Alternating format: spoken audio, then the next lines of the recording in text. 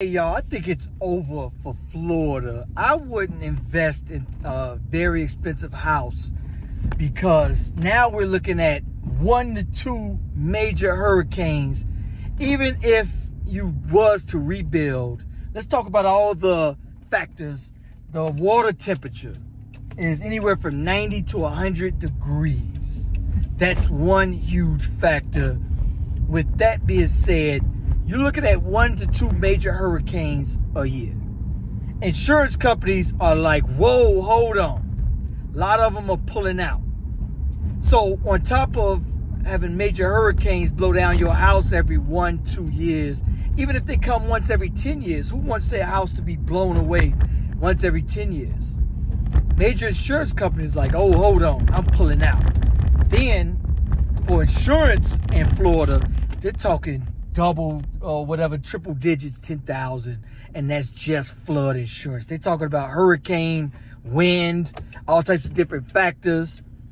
That's in and of itself crazy to invest in a house just to have it blown away, to pay all that money.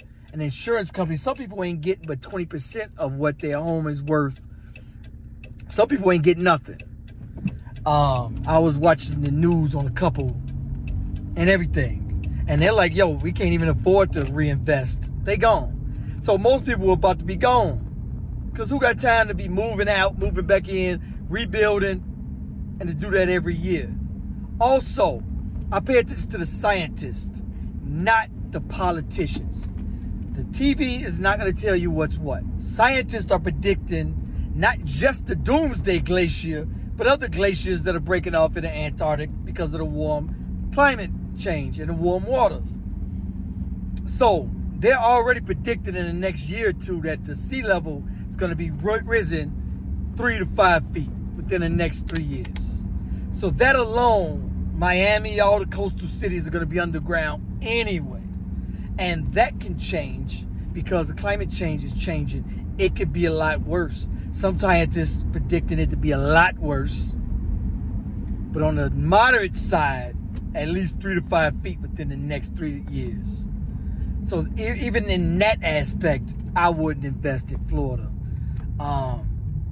And the fact that it's just going to be so expensive to live.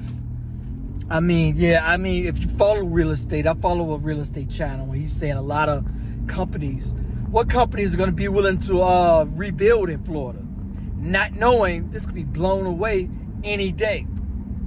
So maybe inland is better, but still, even in inland, you can't take that risk. You're still going to be paying goo gobs of money to invest inland. So I would say, real estate wise, supply, demand, and even most of Florida is due to it's the people coming to visit, tourism. So, but what if these major parks get hit with major hurricanes like Orlando just did? They got hit, flooded.